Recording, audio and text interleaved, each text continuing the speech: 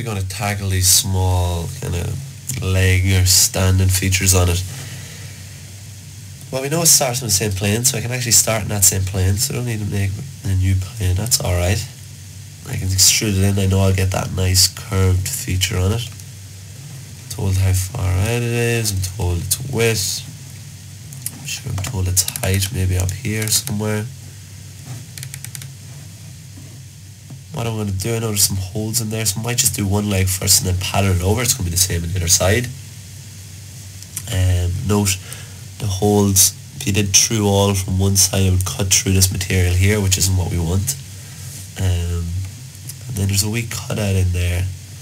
Okay, so let's have a go at it. We know, told with this 80 and 13.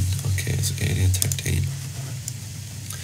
So we're going to sketch in this plane, as we're told it's flushed it. Open up a sketch. I'm going to go, it touches the bottom, I believe. Let's just double check that. Yeah, it touches the bottom. You see it's flush all along there. Snap it to there. Smart dimension 80. Height 13. We gotta center it up. So what we can do is we can, if it's not already centered, we can get its midpoint, get them, the center point, we can make them vertically in line with each other, and now we're fully dimensioned. So let's go, we can extrude that in, features, extrude, flip it, and we'll go up to next. That nice curved surface. Now I'm going to remove this material in here. Well, I know it comes in 15 and then it's just removed from there. So that nice curved surface in. We have to lock again from here. Right, we've just cut out, but we need to still keep that curve following around the bottom. So the choice for planes is going to be very important here. What I'm going to do is I'm going to sketch from the underside of it.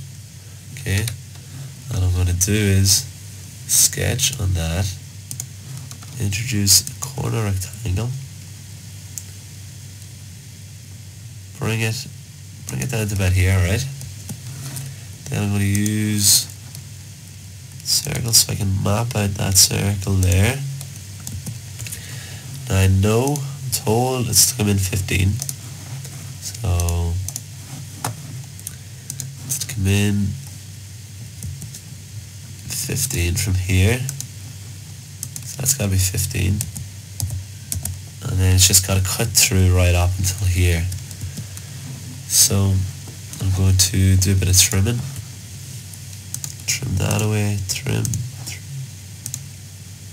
We're left with that platform there.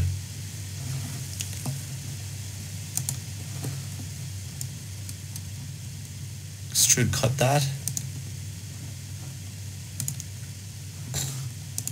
How much up are we supposed to come? 5. Well, we've 3 remainder up here, so cut up 10.